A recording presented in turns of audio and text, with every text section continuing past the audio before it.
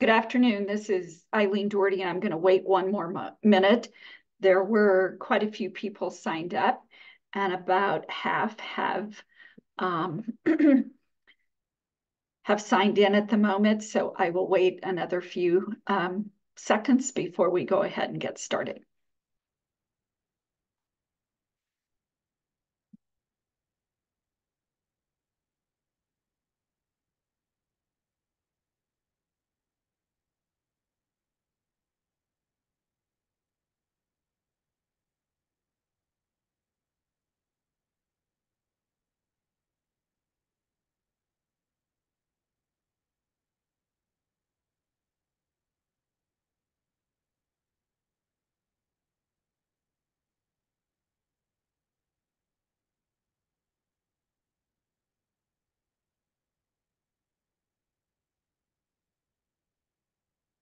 Okay, it looks like individuals who wanted to join have joined.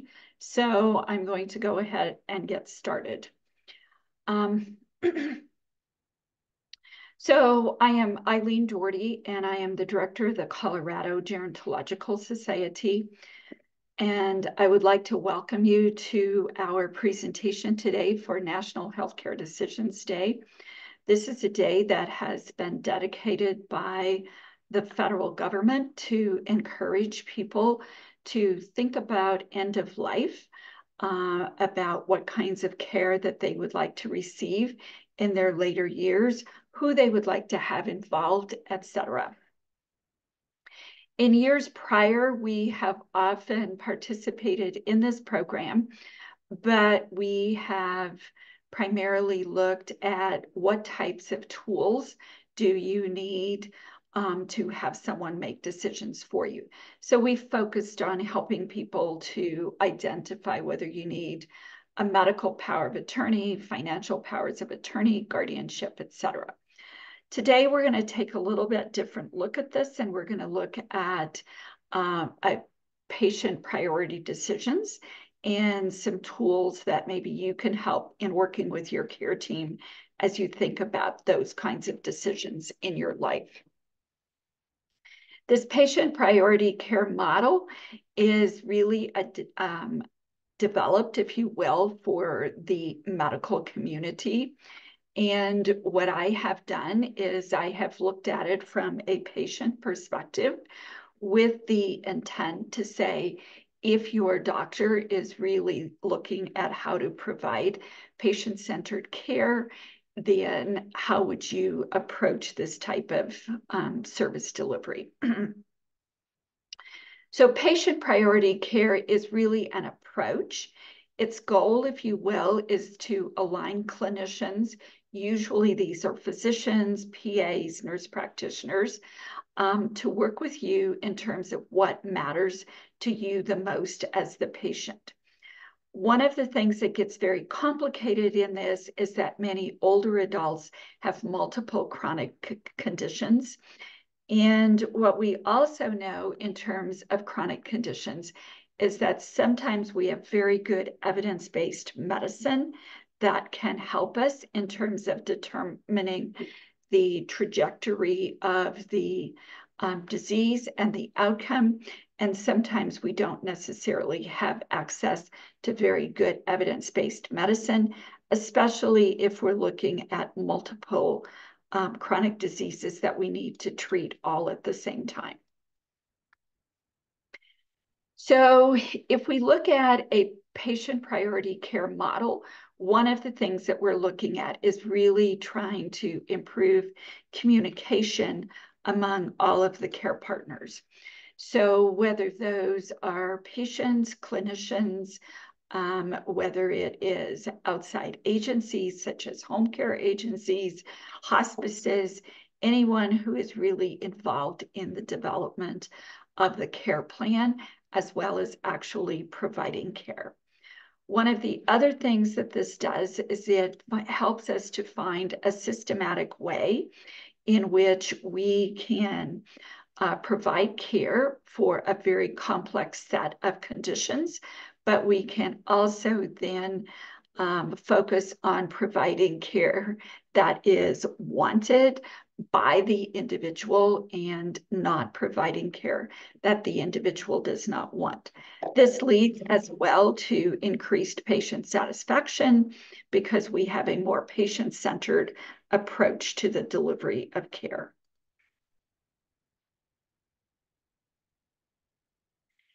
Patient care of this type, really the goal is to align the care that these clinicians, whomever they are going to be providing, and making sure that the patient or you as the individual, that not only is the care coordinated, but that we know what we want to achieve from the care. And we also then have a plan of how the experts are going to be involved in the delivery of care. Our focus really is to align everyone on the same care plan, on the same care model, and to have the patient or you as the individual right at the center of not only directing that care, but oftentimes providing some of your own care. Decision-making with multiple chronic conditions is very complex. What happens when we come into our later years many times is that we do have multiple chronic conditions. We might have diabetes, we might have had a stroke, we might have had a hip replacement, we might have had kidney issues, liver issues, could be any number of things that we have to focus on. And the biggest thing that we face from a medical perspective is that frequently no two people present with the same type of health and life conditions. Therefore, that reduces our evidence-based medicine and delivery system with that combination of conditions. Additionally, each one of us is an individual, so we bring very individualized life experiences to our healthcare setting.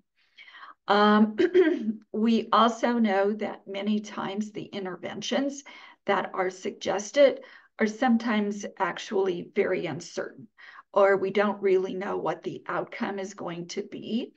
While medicine is often seen as a science, it is not always as accurate of a science as we might like, because we don't know, again, how individuals will react to certain interventions or to certain treatments. Healthcare can also become very burdensome, especially for patients, but it can also be burdensome for the clinicians who are involved as well. Things like going frequently for blood tests, going frequently for injections, going back for just plain follow-up care can oftentimes be very burdensome for the individual. Can also sometimes be burdensome for clinicians, especially if we are getting care in the home. As we have come out of COVID, we are finding it more and more difficult to find caregivers that will go into the home.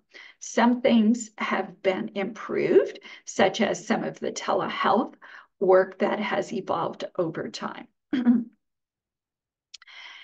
Disease by disease decisions can also become very cumbersome and full of conflict. And sometimes we actually see that as we are treating one disease or one problem, then the outcome of that can be very harmful to another disease or diagnoses that we have.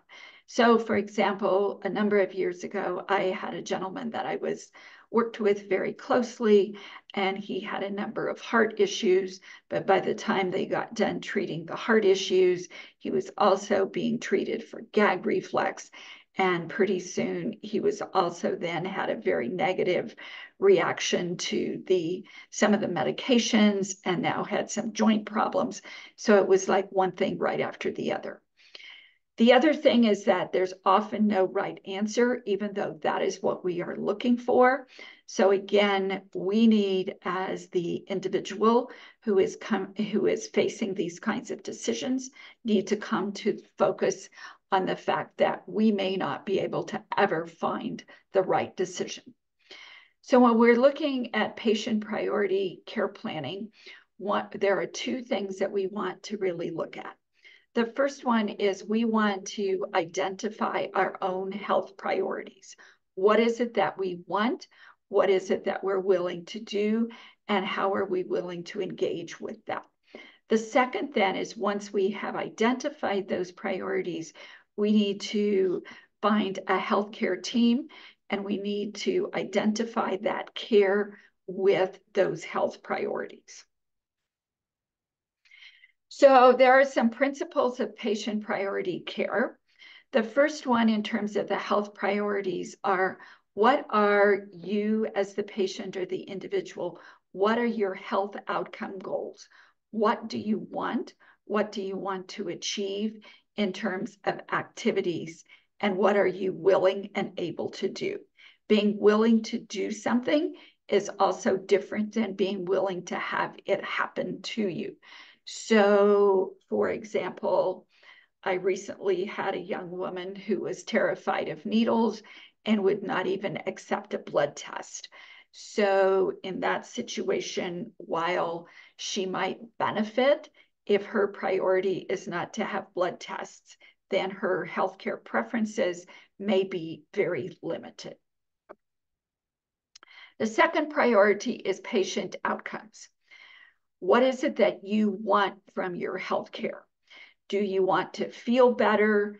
Do you want to be able to walk better? Do you want to be able to do more traveling? Do you want to be able to breathe easier? What's your outcome that you want?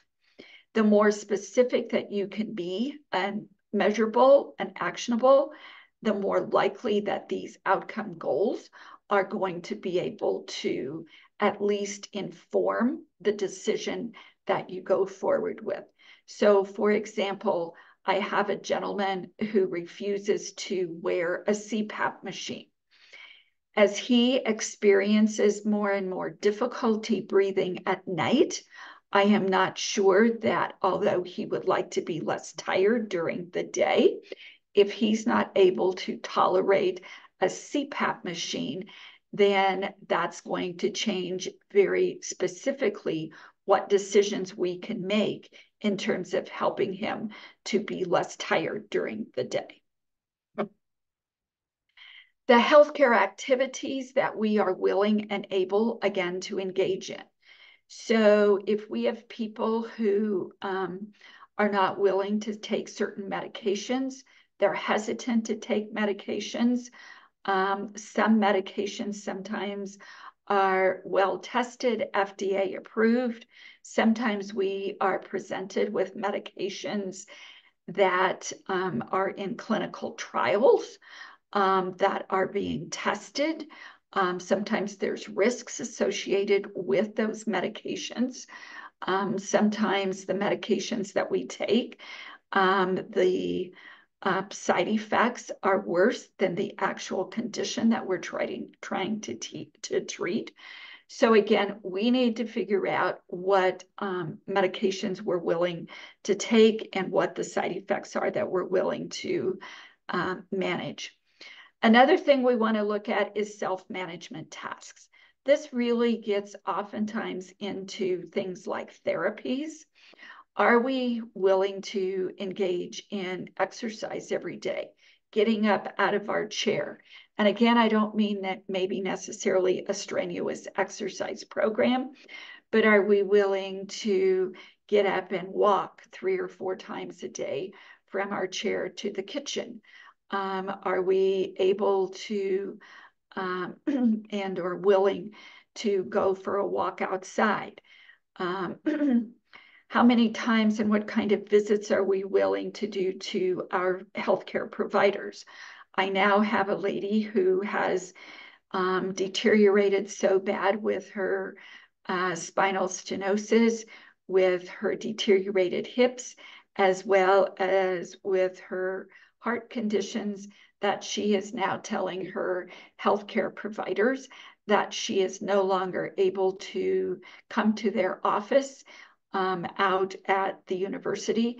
And if they need to have certain kinds of tests or procedures, she's basically saying, you need to come to my house and perform those. So again, that is helping, if you will, in the decision-making for her care, because she is going to be less aggressively treated, most likely if she's treated in the home than she is if we were going into the office and doing additional tests that could help us make different decisions. So one of the other things that's really, really, really important in patient priority care is what they refer to as the one thing. The one thing is, what is your priority that you want to do based on your values, your outcome goals, and the care that you think is helpful, the care that you think is burdensome, and what is it that is the one thing that you want to focus on? Is that one thing family interaction? Is that one thing going on one more trip? Is that one thing finishing a book that you started to write? Is that one thing becoming more involved in your church or your community?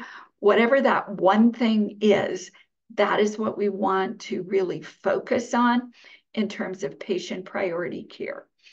That is your goal, and you need to own that. We talk a lot about that over the next few slides.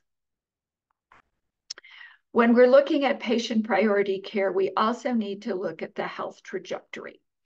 So what is it that is an expected changes, if you will, in your health, and how is that going to affect your functioning?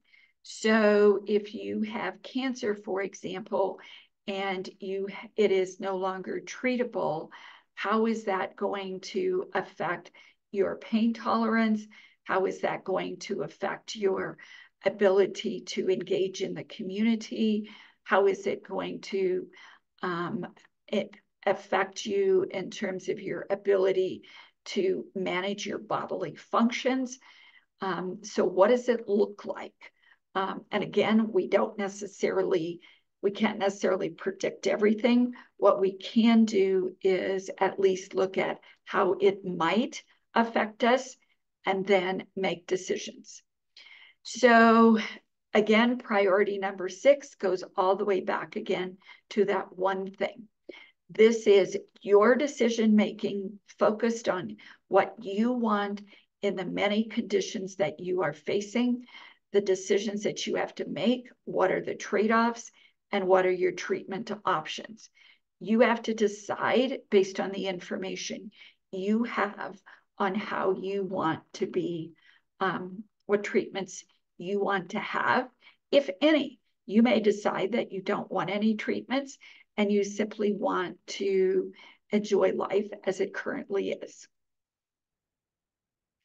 So just to review, the patient priority plan then looks really at what matters most. What are your values? What do you want to have happen during the trajectory of this disease? What in that, within that disease, what is your most important health goal? Is it to be pain-free? Is it to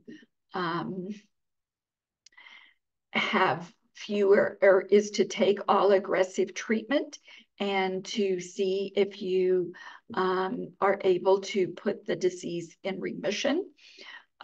Is it to treat the symptoms and let the progression of the disease go forward? You need to identify what symptom bothers you the most, or what problem is interfering with your goal. So if your goal is to be pain-free, then, and you are having pain breakthrough, but you don't like how the pain pills make you feel because you feel out of control, or you're feeling like you're not able to make decisions, then that is something that is interfering as a symptom and as a problem, and you may need to review whether you want that much pain medication. Many of us also have very specific thoughts about our healthcare preferences. So this includes a whole lot of things. It can include where we want the care to be delivered. Is it in the home setting? Is it in a care facility such as an assisted living or a nursing home? Do we want to live with our family? Do we want our family to live with us? Additionally, preferences can also include who is going to be delivering that care. Is it going to be a nurse practitioner? Is it going to be a physician? Is it going to be a highly trained specialist, a cardiologist, an oncologist, an orthopod? So again, what is it, who is going to be delivering that care? And then another part of this preference is who is going to be involved. So are family going to be the only people who provide care with the support of the healthcare professionals? Is it going to be a home care team? Is it going to be a hospice team?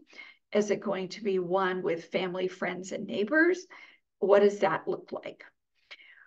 We also need to evaluate, if you will, the medications. Most of the time when we are faced with a healthcare decision such as this, medications is one of the options. What do we, as we test them, and again, medications are that don't always work. So which ones work, which ones are burdensome, which ones cause us problems, which ones do we not like the side effects on, what ones make us feel better. And then are there additional medications that we have to take in conjunction with the medications for the major disease? So for example, Parkinson's patients often are taking Sinemet. Sinemet has terrible side effects for some people, causing them to have hallucinations and lots of paranoia.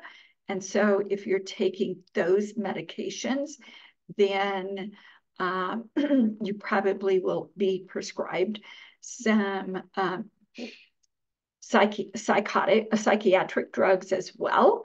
And if you don't like the psychiatric drugs, then and what happens there, that may become too big of a burden. I have one lady right now who has a horrible tremor that is the result of the Haldol. The Haldol, though, helps her to keep the paranoia and the other side effects of the schizophrenia under control. So she's chosen to put up with it, but it's a very burdensome tremor. And oftentimes she's not able to feed herself at this point in time. So this brings us to kind of the last thing again, and that is, what is this one thing in this disease or series of diseases that we want to happen and is our priority? So developing a patient priority care plan, then, this helps us, if you will, to look specifically at how we work with the clinicians. So once we have identified the one thing, then we need to focus on what activity that we want to do, rather than probably eliminating the symptoms, especially if eliminating those symptoms is not possible. We then need to figure out, in terms of these healthy interventions, we need to talk to the clinicians and ask them to help us sort out, if you will, what medications are possible, what diagnostic procedures we should undergo, what treatments we might be looking at as we either search out this dysdiagnoses or as we proceed to treat it, what surgeries might be available, what specialty care might be available. So these are all things that we need to talk about and think about, but we need to have the clinicians focus very much on, as they're talking to us, what we want, rather than always referring back to, well, the literature shows us, or the disease-based research focuses on this. What we really want to get a feel for at this step is, how is this going to help me do the one thing I want to do and accomplish that activity? At each visit that you see your clinician, you should always have them review your health priorities, and you should work with them to assess any changes. You should be honest with them so that your clinician, again, can make whatever adjustments you and that person feel are necessary, if any are in fact necessary. You want to talk about the disease that is the disease itself and the care that is going on, so that if there are any changes required, again, that those can happen at the time at the visit. Stay laser focused on your one thing, and make sure that as the clinician is changing things, identifying or assessing new symptoms, that you stay focused on what your priority is, so that you are able to manage that. You may find that you need to make changes as your disease progresses, and your well-being and your emotional self may also change as you go through this. Again, recognizing that as anyone goes through change and copes with these kinds of disease processes, that we, in fact, know that change may be required. Make sure that as you and your clinician are talking, that you reach conclusions jointly. And each time, check your patient chart or have someone check it, sign up for the electronic medical records, so that you can read what in fact the clinician has put in your chart. And if that is not accurate, that you talk with the clinician on the next visit to either clarify or to change that. And then at the end of each visit, you want to review with the clinician what the next steps are, whether we're going to continue on the same path that we have been on, whether we're going to increase or change a medication, whether we are going to do some additional diagnostic work, whether we're going to follow up with blood tests or more x-rays. Whatever the plan is, make sure that you both understand what you're planning to do. If your healthcare goals are not achievable or not realistic, then your next task to work out with your clinician is, what are the alternatives? You may have some ideas about what you want to change. Again, you may want to modify the one thing that you want to do. And as you change it, again, you will want to, again, go through the same interventions, because now you may have a different goal. You may now have a different health outcome. I have frequently seen people, as they go through the progression of a disease, where initially they want to be as active as they can be. They'll be engaged in their community. The disease progresses. They find themselves having to be more homebound. They're looking for more social interaction as they are more homebound. So again, these can become very important as you talk to your clinician, and as the disease gets even more progressive, you may find that you need to change again, and all you really want is to be either pain-free or left alone, or be in as quiet of an environment as possible. There is nothing wrong with changing what your healthcare goals are and changing your one thing that you want to do. The key is to make sure that it is achievable and to make sure that in your current situation, it's realistic. I know of a gentleman who used to be on the CGS board who had a type of brain cancer many years ago. And his very last activity that he wanted to do was to climb some trail up to Pikes Peak. And he managed to do that. But within about 3 weeks, he was on hospice and it didn't take very long and he passed away.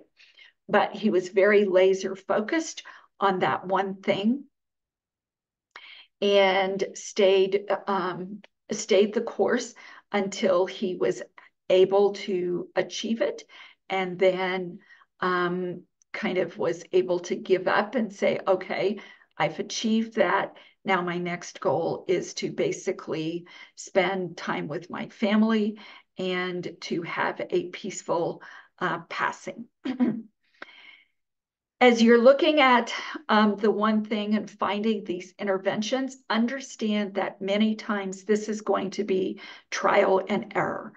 You may try something for a week, 2 weeks, a month, and you may not get the outcome that you're looking for. It's okay.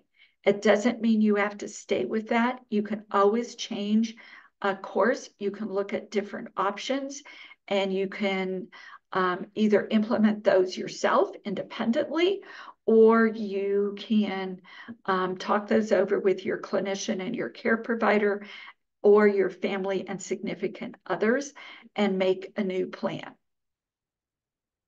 One of the other things that sometimes enters into this trial and error is that the clinician or the other providers may suggest something as the best option, but it's not the one you want.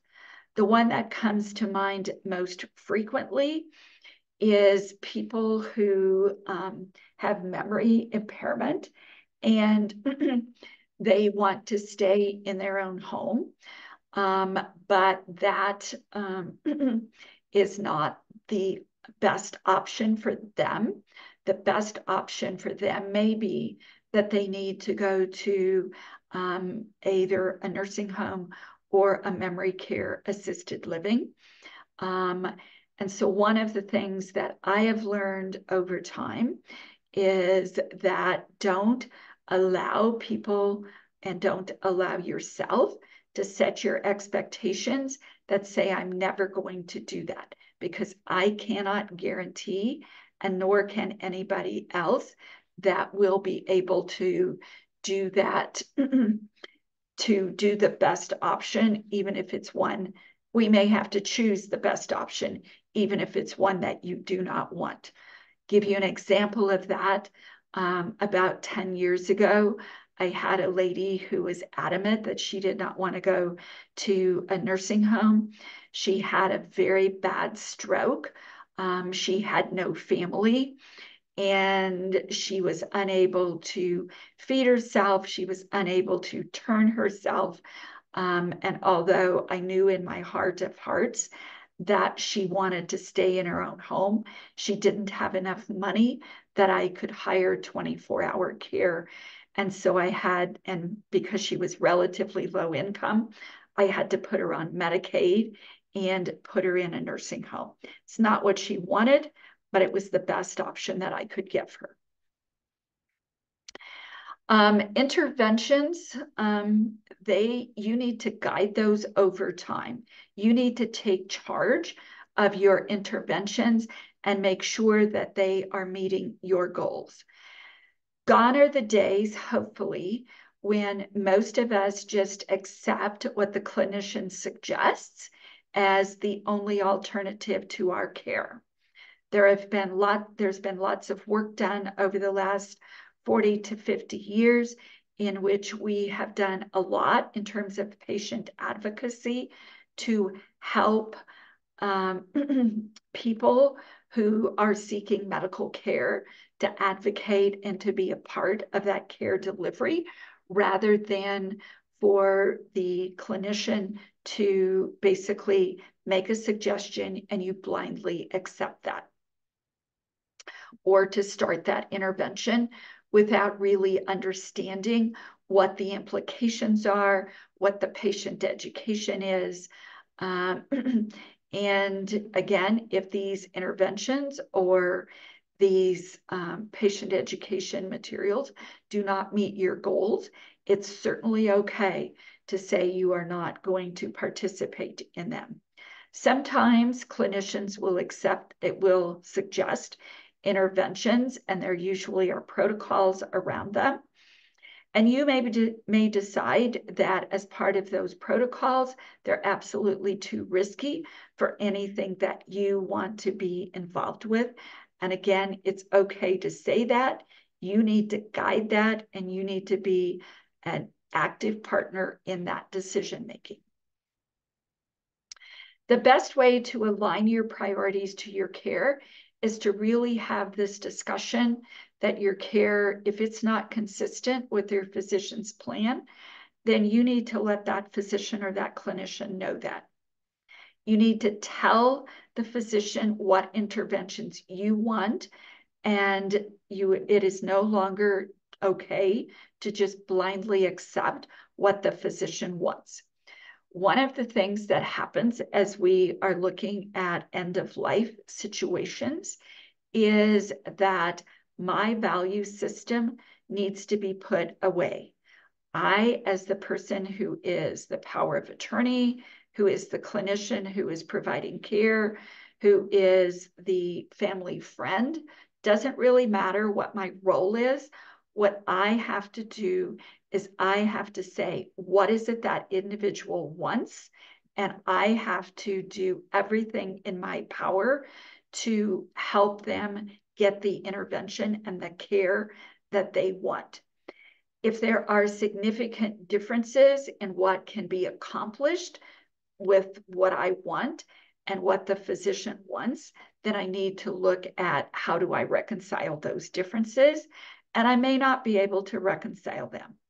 But I will always err when I am working with people on the side of the choice of what is that one thing goal the individual wants, and how do I make sure that I do everything in my power to make sure that they get that.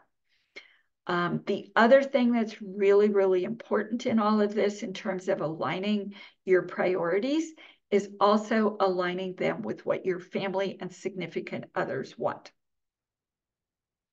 So for example, if you really want to have no basic interventions and you have been diagnosed with cancer, it's important that your family knows that you are not going to be taking any type of interventions around checking on the progress of the disease, doing the blood testing, doing any of the injections, and that you are going to simply allow the disease to go forward.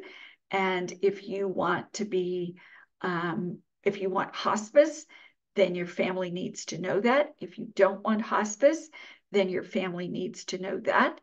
If you do not want to have your heart revived, should it quit, you need to know, your family needs to know that.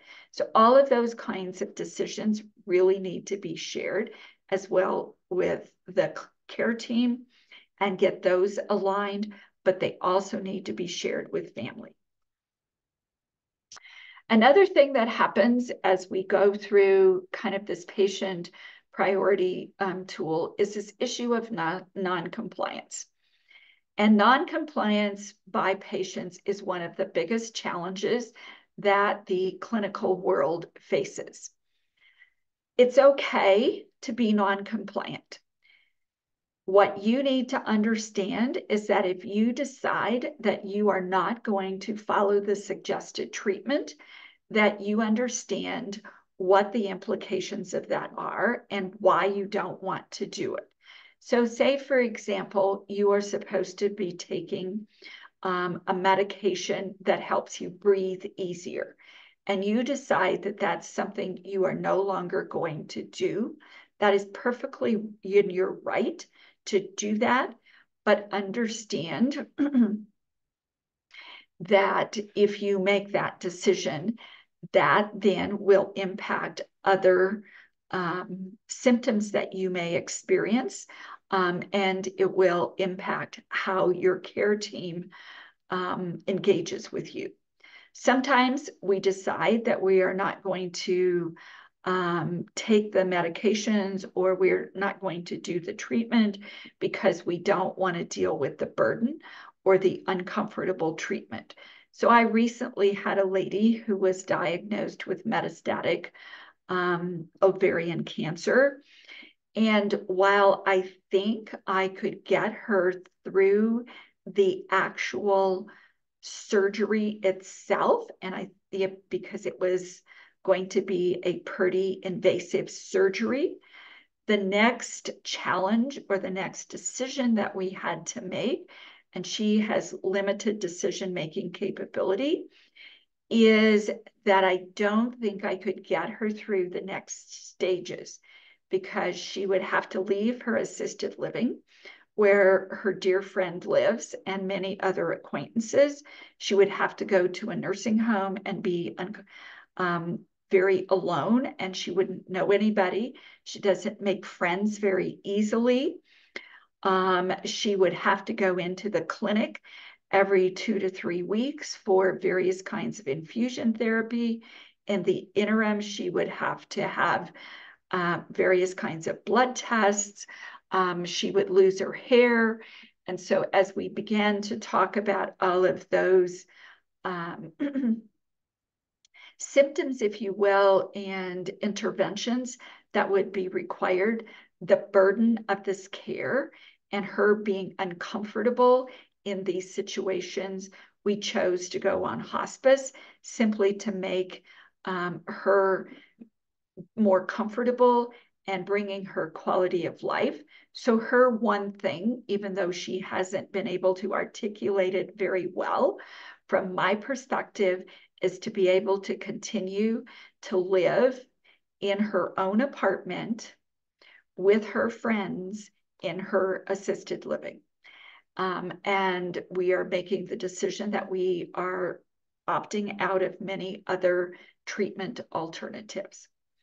We still could, if we want, in this lady's situation, we could change our goal. We could decide that we want to go back and do the surgery, but at this point, that's not a decision that we're probably going to do. If your physician or your care partners or clinicians disagree with you, make sure that they accept your decision and treat you accordingly.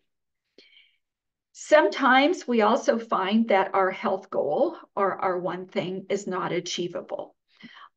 So we also need to be very open and listen to our clinicians and our healthcare providers about what they see as the trajectory of our condition. They oftentimes have at least seen some situations that are similar to what we are presenting with, and that we are what we want to do may not be possible. So for example, if I have, again, I'll use my friend here with advanced cancer, metastatic cancer.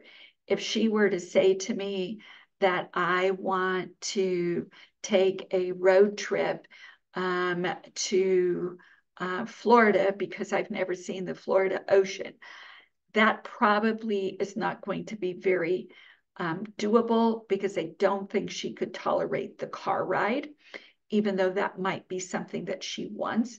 And so we might have to change, again, what it is that we want. She might be able to tolerate an airplane ride, although I think that would be very difficult for her as well, given her mental frailty at this point. Ultimately, anything that you do, it's your decision, and your physician needs to support that. So you need to be realistic as you are thinking about your one thing and what the benefit of these interventions are, what the consequences of your decisions are. Make sure that your family understands your decision. And if there is a bad outcome as a result of your decision, basically you need to accept that decision and not blame others. You need to then bring your physician along with you, if you will, as you as you make those decisions and go about achieving your patient-centered care in this patient priority model. So I hope that some of those ideas have been helpful to you as you have begun to think about what is the most important thing that you will want in your healthcare, whether it's now or whether it's as your health deteriorates over time. So in closing, I'll just mention a couple things about the Gerontological Society. We spend a lot of time looking at social determinants of health. We have grant programs to provide help with vision, hearing, and dental services. We have a telephone buddy program where we can match individuals with older adults who are lonely, isolated, or depressed, and who want to improve their self-worth and their self-esteem, their social connections with a volunteer for the community. We can do advanced care planning. We have a series of educational programs that we're going to be offering over the balance of the year, as well as we can help with individual counseling and support in terms of advanced directives. There's also a pretty comprehensive toolkit on our website. I understand a couple of those links are broken. So if you try to go there today, probably your experience is not going to be the greatest. We do a lot of Medicare and Medicaid counseling, especially during open enrollment, which is from October 15th through December 7th. We do educational programs as well as individual work with older adults on enrollment, eligibility, getting you hooked up with insurance agents, Medicare Advantage plans, prescription drug plans, Medicare supplements, whatever kind of meets your needs. We have a housing and home care locator, which is a searchable database of all of the licensed home care and assisted livings in the state of Colorado. And you can search it on price and location and services and amenities. And then we do a lot of benefits counseling as well. We're also fairly active in the education and advocacy space. We do the Salute to Seniors, which is a big senior expo. That will be August the 24th in person at the Greek Event Center and virtually on August the 25th. We do Medicare Monday educational programs. Some of those will be in person as well throughout the state, and some will be virtual. We have some fact sheets and stuff to help people with multi-generational family housing and supports. Our senior resource guidebook is fairly popular. We have distributed about 10,000 copies around the state to local libraries. So if you are looking for a copy of that, you are welcome to check with your local library. If you just want to go online, you can get most of the information from the Housing and Home Care Locator. Our website has a fair amount of information on it as well. We have a newsletter, which we distribute to about 32,000 households around Colorado. You're welcome again, if you would like to get on the mailing list for that. It's mailed 3 times a year. We have a pretty extensive YouTube library on aging in place as well as advanced care planning. There's some other information out there as well, but those are the 2 primary areas of information.